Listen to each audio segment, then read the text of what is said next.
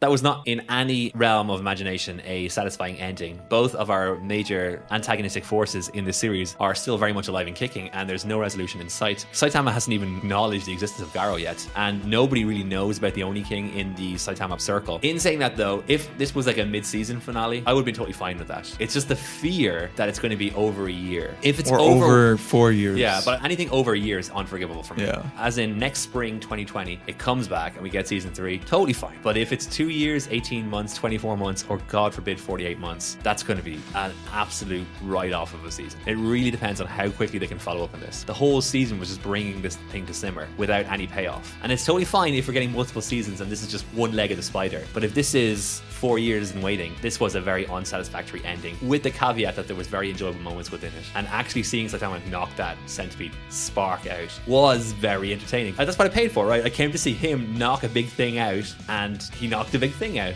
Yeah, but by the end of this season, I wasn't paying for that anymore. I wasn't expecting that. I was here for the Garo arc. I was here to see Garo's story come to a head, with him at least going toe-to-toe with somebody, with Bang. But it was like this half-assed, he's already on his way to the grave, got one foot in the grave. He's already been picked on by all these other heroes. There was no payoff, like you said. If there's a payoff coming in a later season, I guess, but even then, that's not really okay for me. It's okay to leave it on a cliffhanger if you give me what I want first, and I just didn't get that really. It suffers from that middle movie syndrome, which is fine if it builds to something else. But I felt this whole season was building to something, but it was unclear of what it was building toward. I felt the pacing of the season was very haphazard. We'll spend some time with this person, spend some time with this person. Still didn't spend the time with the person I wanted to see the most, which was Momoen Rider. Needed to spend more time with the Rider, man. Before we break into maybe a more in-depth discussion on season 2 of One Punch Man, how about we go for our gradings for the season and overall give our justifications for giving that grade, or rationale for giving that grade? I'll start. I give the season a B. It was entertaining at time, but I think it missed what the first season was trying to accomplish. I still enjoyed the fights, and I enjoyed King, and I enjoyed Garo to some degree, so it wasn't bad watch for me, but it just missed the mark. Okay, so a B. That's totally not what I expected you to say. What about you, Takakun? All right, so it's really hard to give a grade to One Punch Man without factoring in that it's a season 2, because it's just so tied to that experience. If it was a show on its own, it would be good and I could maybe give it a grade, but I can't, knowing that it came from season 1. So what season 1 did was something that had never been done before. It was the funniest show that looked that good and the best looking show that was that funny, and it was that combination of that 1-2 punch, if you will, of slapstick comedy and intense sakuga that made it such a joy to watch. And when you transition from season 1 to season 2, it lost the edge of that humor. The joke had been played out, and I don't even think that they played up that one joke to the extent that they could have in season 2. And the animation quality drastically dipped because of the change to JC Staff. And so it kind of lost everything that made it special. And it just ended up being this kind of humdrum, interesting enough story, because of course it's the same story adapted from 1. And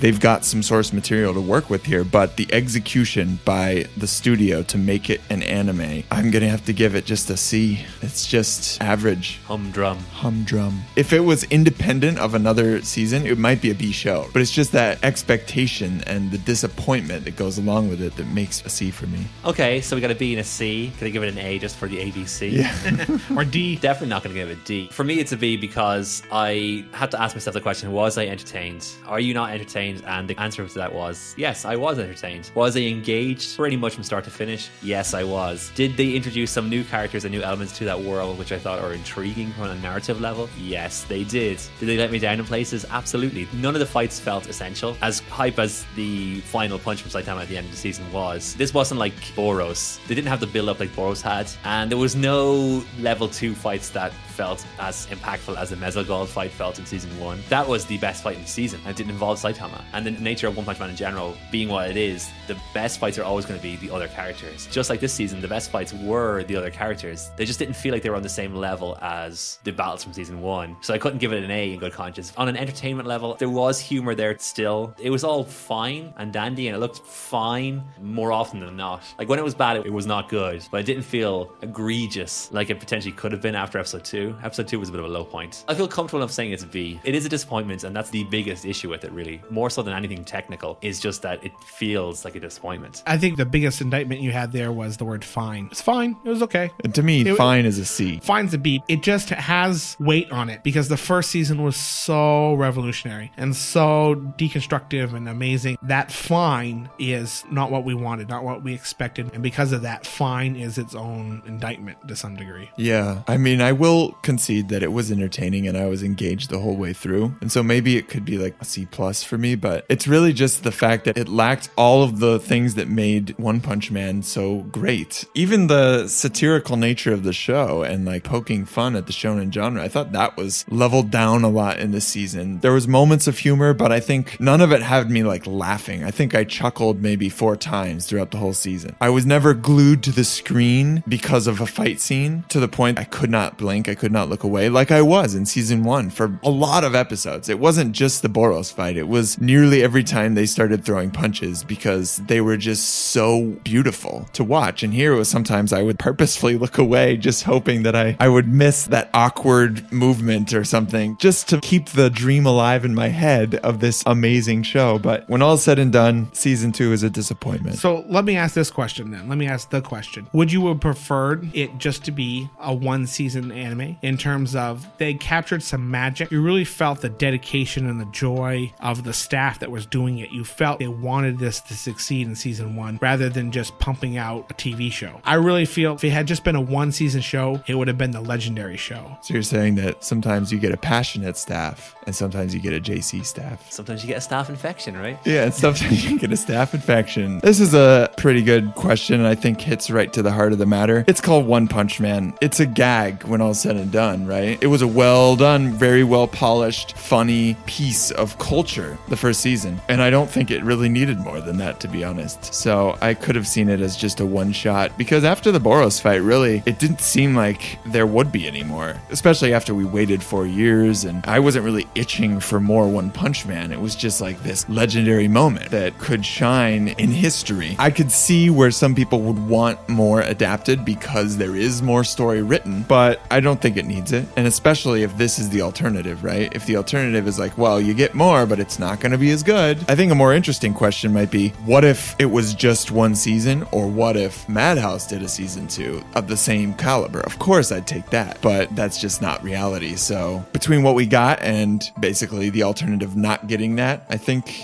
it maybe would be a stronger brand or a stronger IP if it had not gotten a 2nd season. Yeah, I can see that logic. And I had thought about bringing that up as a question. What do you think the score would have been if you had the same director and Madhouse had done it again? Right. Do you think the pieces of the story were there for sturdier hands and a more solid foundation? Could they have turned this into something resembling season 1 or something akin quality-wise to season 1? And I think, yes, they could have. Yeah. I think it rides and dies on technical things. And if you can clean up the technical things, will the story be entertaining enough to carry it on? And I think it was. I thought the story was entertaining. Stuff that let it down was legacy and technical stuff. Legacy, it is what it is. You can't undo what season 1 did. You just gotta try and make that difficult second album its own thing and be great for its own reasons. And for whatever reason, they just fell short of that mark. I don't think they missed the mark. It wasn't a chasm-sized gap. They just fell short enough that it feels like a massive letdown for a lot of people. I'm not ready to wash my hands of it. The story still entertains me and the characters are still engaging. Is it essential going forward? I don't think so. It's lost a lot of its luster and a lot of its shine. Going into the 3rd season, there's really 2 ways that it can go at this point. It can continue to dip in quality a la Tokyo Ghoul, or it can pick itself back up a la Attack on Titan. You know, Attack on Titan is as relevant now as it has ever been, even coming off the back of its shaky 2nd season, because season 3 delivered. So like, it's kind of at a crossroads right now. 50% of what we've got has been awesome. 50% has been suboptimal. So I'm willing to go on the side of bring on more. I disagree a little bit. I think Taka hit it on the nail of the head when he said that when you reduce it down to its basic factors, it really is a 1 gimmick show. And that doesn't mean 1 gimmick shows are bad. Cowboy Bebop was a 1 gimmick show to some degree. And I just feel like, could you have told the story without Saitama? Sure. And that's what the show is going to have to be, because the very nature of him makes the show somewhat uninteresting. I mean, I'm willing to be proven wrong, but I think that going forward, unlike Attack on Titan, which still had this whole mystery, but like Taka said, like after season 1, I was completely done. I was good. I was happy. I thought it was great. And I don't know if the premise can hold up to more stories, or if it is, you're just going to have to get rid of the main character. And I think one kind of realized that as writing past the first season, the focus was definitely shifted away from Saitama, and he was more of like this gag character that would show up, and he wasn't even really in every episode. And I see some people online going, well, you know, it didn't have Saitama, so what's the point in watching this? Well, that is the point, right? At this point, it's not about Saitama, it was about Garo. And if we're going to get a story about Garo, great, give it to me. I think this season would have been a little bit stronger if they had leaned into that more and focused more on this character, because by the end of it, I was firmly in the camp of let's go Garo. I was ready to see that happen, and now it's like, if we're gonna have to wait for season 3, then something is off, right? The pacing was off. Did we really need a tournament arc just watching Saitama one punch a bunch of martial artists and keep a wig on? No, I don't think so. That was a bit of a waste of time, I think. There were moments where this season shined, and I think those would have shined a lot brighter had this been done by Madhouse and the previous production crew. But even then, I think this season 2 probably would have just fallen a little bit short of where season 1 would have been. It would have been great, and it would have been better than what it is right now, but there's something missing as you continue with One Punch Man, and we'll see if they can bring it back. It's all up in the air right now, season 3. We don't know if it's going to be JC Staff, Madhouse, or if it's just going to drift away into the ether. If I was Madhouse, I wouldn't touch this with a 10-foot stick. You can be like, well, we did great on season 1. It's sort of faced with the conundrum of any joke, really. It's never as funny the second time around. Yeah. With the premise being what it is, it was always going to be very difficult for the show going forward into future seasons, where, you know, if everything was the same, it was Madhouse, same director, everything, and they just followed the tried and trusted method of the show, people would start to complain that it's samey, right? Yeah. Like, I've seen this before. It's the same old song and dance. And even though it is a parody and it's rooted in this comedy, there's a certain point in time where it's kind of faced with this weird existential moment where it either needs to adapt and become the thing that it's parodying almost, or continue to be a parody and not be funny anymore. Because like the easy way to solve this would have been to just become a regular shonen. And it almost felt like that, right? It like did by the end of it, sometimes. with Garo fighting his master, it was just like, well, is this even a parody anymore? Or is this just the next big shonen fight? It would have been interesting for me if they had completely set it in the same world, but lean into Generals or lean into Garo and go a different direction. But I just think the gag of Saitama being One Punch Man and that interesting deconstruction idea, we got it. And I don't need to see it again. I think you could have kept it going and you could have had a one punch thing. It could have went longer. I wonder if it would have worked like this. Do you remember Megamind? No. It was like a CG movie about a villain played by, I think it was Will Ferrell. He plays a villain. He's always trying to defeat Brad Pitt's character, who was this Metro Man. He was like a Superman figure. And Metro Man became so powerful and so unbeatable and so OP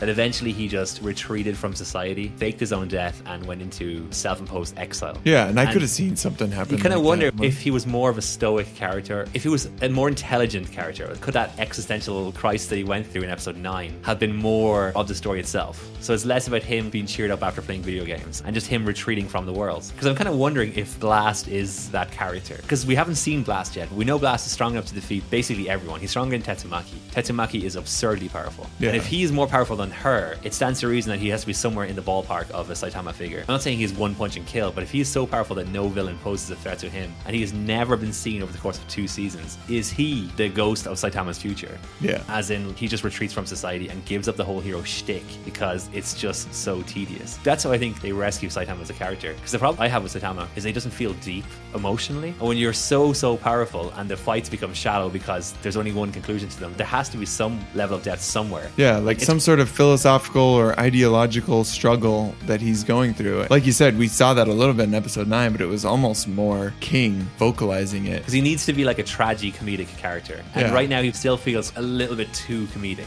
There is tragedy there and he's articulated that to some degree, but he's just so irreverent and so flippant and so shallow as an individual that it's hard to believe that he's really suffering. It doesn't feel like he's lost something or that he's just losing his humanity the same way Dr. Manhattan was in Watchmen. He's in that situation. He's absurdly powerful and it can still be funny and have him suffering from ennui. What could rescue the franchise going forward is this Blast character. And then obviously what they do with Garo is going to be a big thing as well. Because if he continues to be a sympathetic force in this show that dominates quite a large part of the screen time, I could watch more Garo. Yeah. Sidelining Saitama is no crime, right? People can still enjoy the series. It's going to lose a few people. Certain people are just there to hear that one note one more time. I just want to hear a variation of. But some of us want more from the series, and turning itself into a darker comedy as opposed to this slapsticky thing that it is right now, there's nothing wrong with that as well. Like, it has to grow and adapt, and I'm actually excited to see how they grow and adapt, or how they attempt to grow and adapt into later seasons. I'm not ready to shoot this and put behind the barn. I want to see where they go. This is a very fascinating mess they've got themselves into. Yeah, it's almost like this experiment, right? What happens at this point when you've kind of written yourself into a hole? How do you get out of it and make it engaging and still relevant? I will definitely give it another chance if season 3 manifests itself.